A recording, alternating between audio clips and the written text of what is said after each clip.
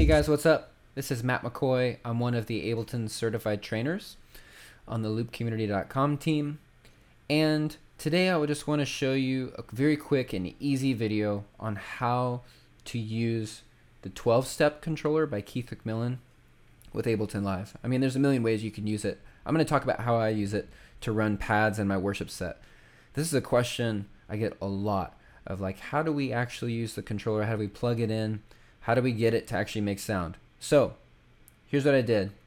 I just plugged my 12-step controller into Ableton Live, and let's go to Live Preferences to make sure that the controller shows up.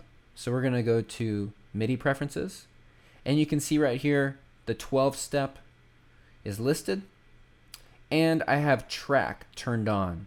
The reason you want to have track turned on is we're telling Ableton to use the 12-step as a device to play an instrument live. So make sure track is turned on. The 12-step is going to be working just like a MIDI piano. It's the same thing as a MIDI piano, but it's for your feet.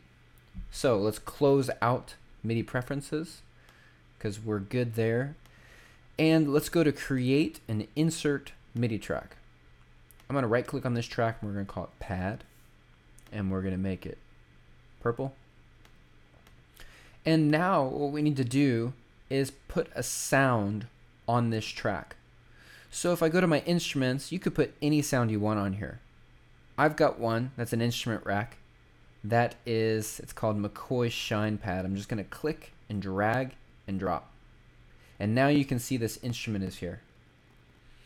Now to enable this track with the 12-step, we need to make sure that this record switch is turned on.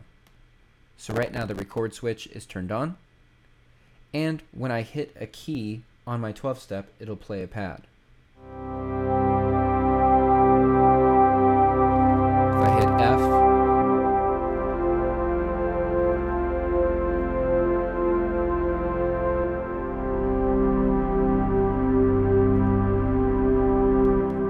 so I have my 12-step set up to play fifths, and I also have it set up to play legato, which means that when I hit a button on it, it holds that note until I switch to another note or hit stop. To choose those settings, there's actually a preset that's built into the 12-step. If you just look through your 12-step manual, I think it's preset 47 or something. It's called fifths legato, and that will play fifths chords and hold legato. And really all you're doing is you're playing a live instrument within Live. So I can just hit a key on my keyboard or on my 12-step and it'll play a sound. It's also nice how it fades in and out, cross fades. Killer for doing transitions or praying. Really, really, really great. You can also, so you can put any sound you want in there.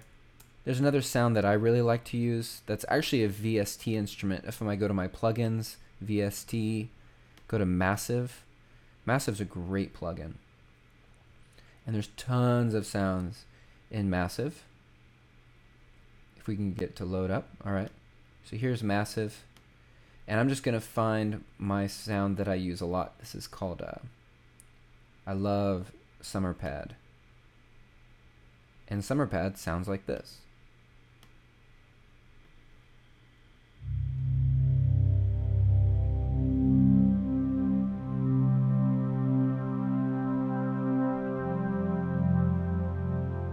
Really nice. Really, really, really good pad.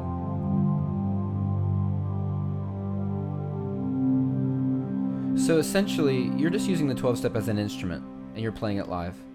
And all you need to do is also set your audio outputs. So go to your audio, your in and out settings, and tell this track to go out of whatever output you want to send the pads down. So if you're using an interface, maybe you send it out of a separate output so your sound guy can control the level of the pad. So anyways, we're so glad you guys were part of the community.